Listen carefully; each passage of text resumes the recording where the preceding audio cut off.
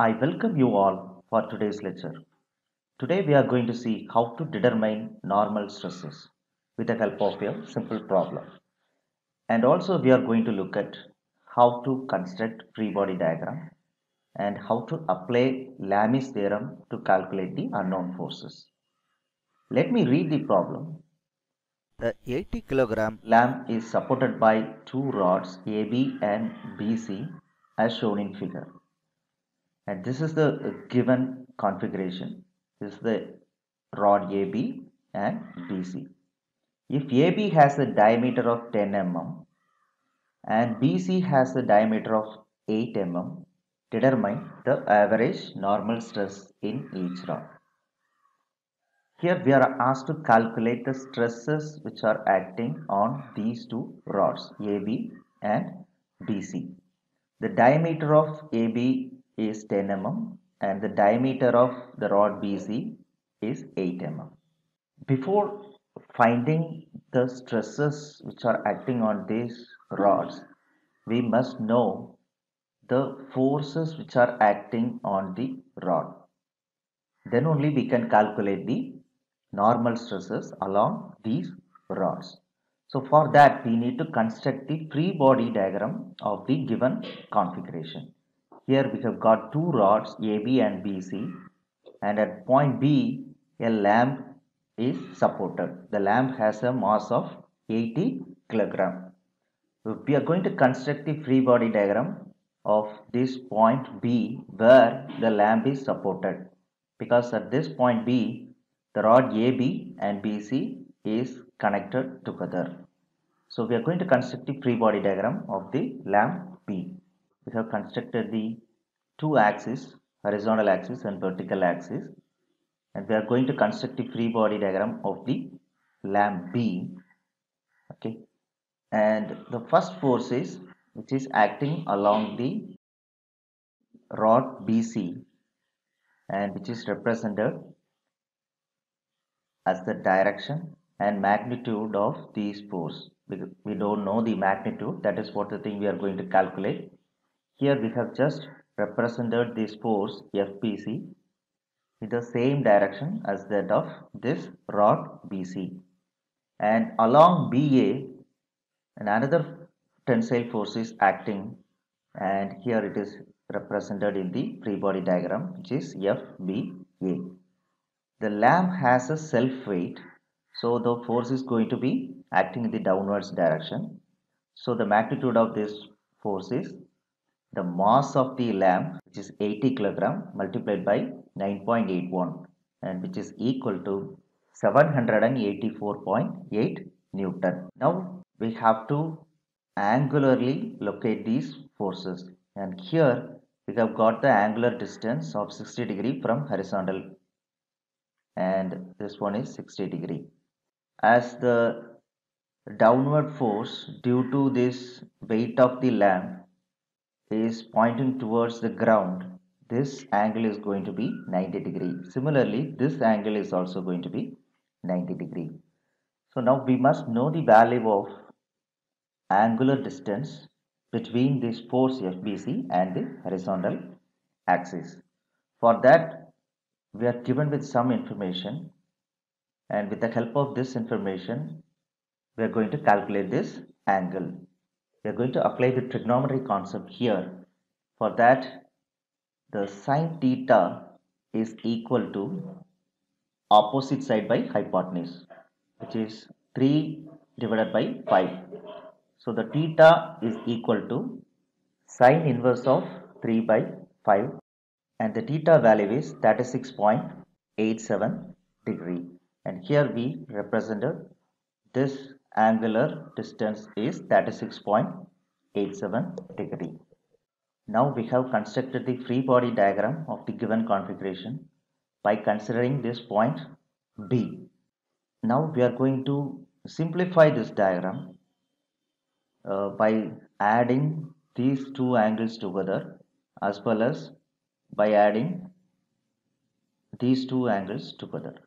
Okay, and also we are going to find out the angle between the FBA and FBC. First, let us add these two angles, that is 60 degree plus 90 degree. It becomes 150 degree, and we heard this 90 degree and that is 6.87 degree, and the angle between these two forces become 126.87 degree, and the remaining angle can be calculated by subtracting these two angles, that is 150 degree and 126.87 degree, from the total angle, that is 360 degree. So this angle is going to be 360 degree minus 150 degree minus 126.87 degree, and the value is 83.13 degree. Now we are going to apply the Lami's theorem for this configuration. So what is Lami's theorem? It states if three coplanar, concurrent and non-collinear forces are in equilibrium, then the magnitude of each force will be proportional to the sine of angle between the other two forces. So if you want to apply Lami's theorem, the given configuration must satisfy these conditions. First, there must be three forces. In our cases, we have got three forces, FBA, FBC and this 784.8 Newton. And these three forces must be coplanar. In our cases, these three forces lies on a same plane. So, they are coplanar. And concurrent in nature. Concurrent means these three forces must meet at a same point. So, here at point B, these three forces are meeting, and these three forces must not be a non-collinear, that means they must not lie on the same line, and finally these three forces must be in equilibrium. So then we can apply the Lami's theorem. It states that if all these conditions are satisfied, then each force is directly proportional to sine of angle between other two forces. Now let us apply the Lami's theorem. So first force is FBA divided by sine of angle between other two forces. The angle is 126.87 degree. So FBA divided by sine 126.87 degree, which is equal to the other force, that is FBC divided by sine of angle between the other two forces, that is the angle is 150 degree. So FBC divided by sine 150 degree is equal to this force 784.8 Newton divided by sine of angle between these two forces, that is 83.13 degree, the angular distance is. So 784.8 divided by sine 83.13 degree. So in these three terms we can calculate the value for this term because we know all those values. So this term becomes 790.47. Now let us calculate the value of FPA by using this term and this value.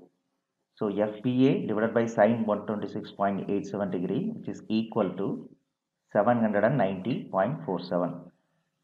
So here the only unknown is FBA. So the FBA value is equal to 632.38 Newton. By multiplying this 790.47 with sine 126.87 degree, we can get this value as 632.38 Newton. Now let us equate these two terms, that is FBC divided by sine 150 degree, which is equal to 790.47. Now we can calculate this value, that is FBC, because this is the only unknown in this equation. So FBC is equal to 790.47 multiplied by sine 150 degree. The value is 395.2 Newton. Now we have calculated the two unknown forces FBA and FBC with the help of Lami's theorem. Now let us see how to find out the stresses which are acting along the rod BA and BC, because the force which is acting along these two rods are now determined. So we can calculate the stresses. How to find out the normal stresses along these two rods BC and AB?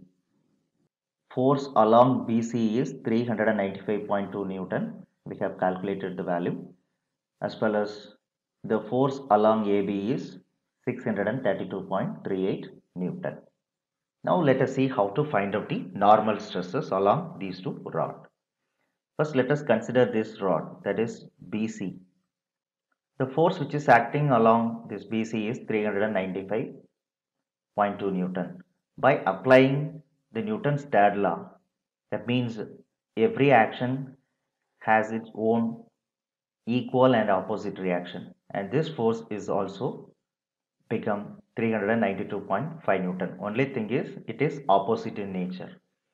So now you can see the rod BC, which is subjected to two tensile force of same magnitude. The diameter of this rod is 8 mm, which is given in the problem.